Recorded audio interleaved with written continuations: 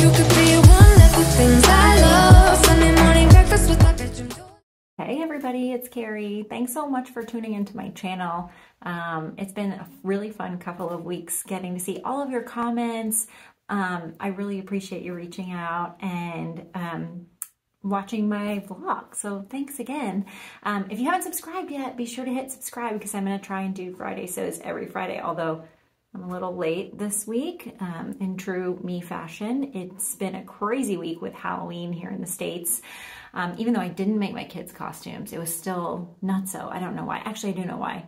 I have had family visiting, and also I joined the Sewupcycle 23 challenge and made 2 entries to that. So that is was hosted by Notes from the Sewing Room and sew.little.time, and I'll link their Instagram profiles below. Super cool to follow both of those women, and thanks so much for hosting the challenge. It was really fun. So the whole idea, I got the idea from Adele at Sew for Serenity, her vlog. She published a sort of promo blog talking about the challenge, and it was super fun. So thanks, Adele.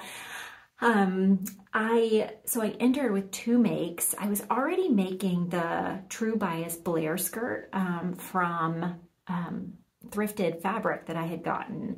And so when I saw Adele's video, I was like, oh my God, I can enter that because it's upcycled, right? I'm big into upcycling.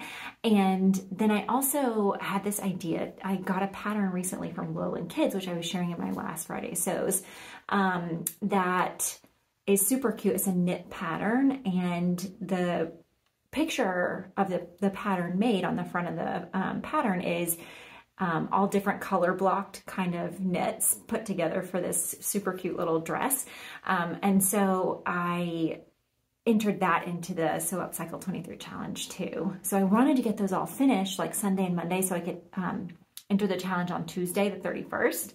And here's what they turned out like. So I'm actually wearing the True Bias Blair skirt, and I wore it for a family photo thing this morning too. So I'll show you really quick.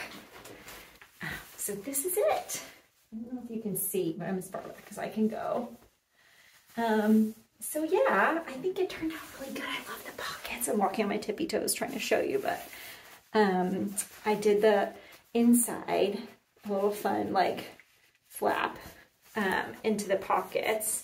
And yeah, I'm loving how this turned out. I did a size 8 skirt, graded to a little above a size 10 waist because I have like, my body shape is very much like straight down waist and hips. So I did that, and I actually started out with a 12 waist size and realized that the 12 was a bit too big, so had to take it in a little bit through the darts and the side seams. But the pattern was super easy to follow. The one thing that really challenged me was, I don't know if any of you out there have ever had this issue, but when I was sewing on the button placket, I got some like, let me see if you can see it, some waves like right here on the placket, and I don't actually know why.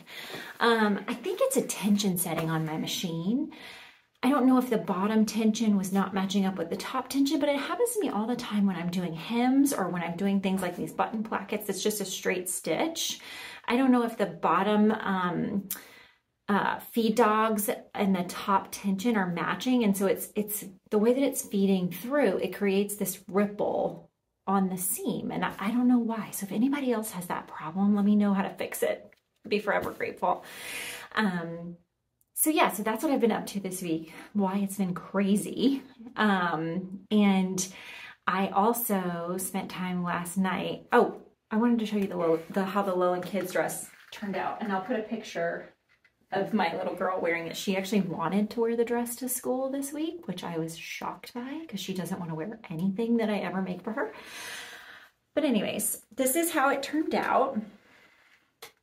Super cute. I actually had to redo the neckband because I had done it in this sort of lighter fabric, but it was a little bit too stretchy, and what ended up happening was the neckband kind of slid off of her shoulders, and so I redid the neckband with a tighter knit, hoping that it would like tighten up a little bit, but still, I think it's going to fall off her shoulders. I think the neck is, it's just a little bit too wide. And then after I cut out the other neckband, it's even like wider now. So I think what I'm going to do is just on the back of it, use some of the leftover like pocket sweater knit material that I used to just do some little ties to tie it so that it doesn't slip off. So, and then I also made one of these. So I entered this into the Sew Upcycle 23 challenge as well.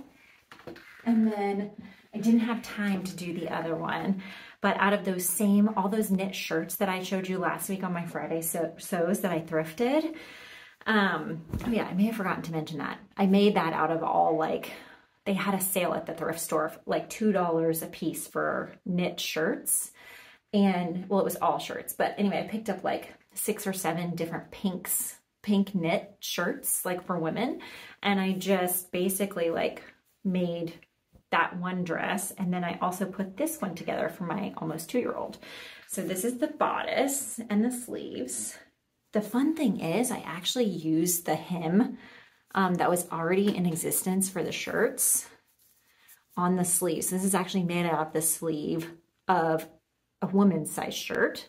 And I just cut it to fit the pattern. And that way I don't have to hem the sleeves. I also did that for the skirt. So this is the bottom hem of the shirt. And I don't have to hem it. Yes.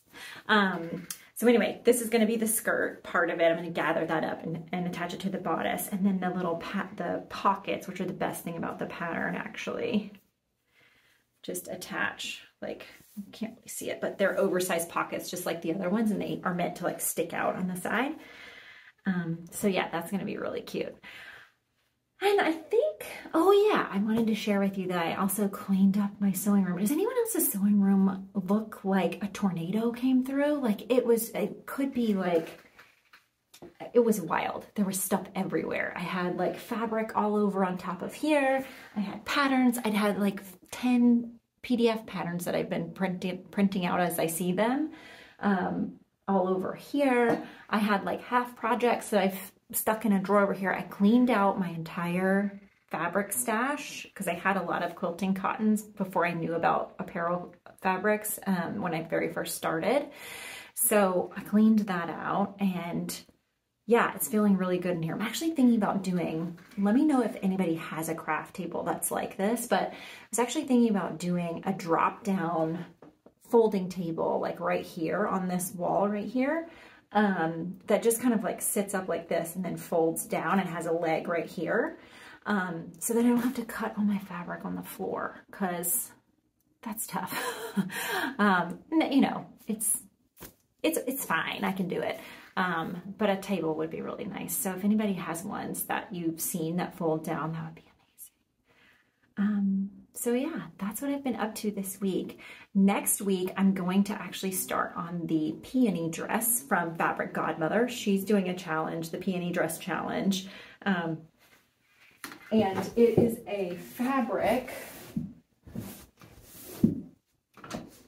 So I want to make the peony dress out of this fabric that I got from Lamazi in a shipment a few weeks ago that I think I talked about in my first Friday sews.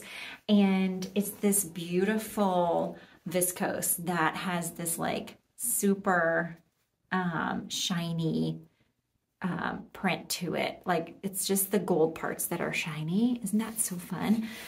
So I'm going to make the peony dress for Thanksgiving and maybe for Christmas out of this print. And I'm very excited about that. So I'm going to get started cutting that out. Hopefully make a dent in it. We'll see. And then I also have, I really want to make something out of this viscose that I got from Lamazi as well. So if anybody has any pattern ideas, I think I have about 1.5 meters of this. And I think it would make a really beautiful top with sort of like puffy sleeves and drape down into maybe a bishop sleeve, like kind of a cuff or something. I don't know. But if anybody has any patterns you want to share with me, let me know, because this is just super, super, it's very soft, gorgeous fabric that I really want to make something for Thanksgiving out of. But Anyway, thanks again for watching, and I will put drop in now some footage of me actually making the Blair skirt in case you're interested. All right, bye everybody.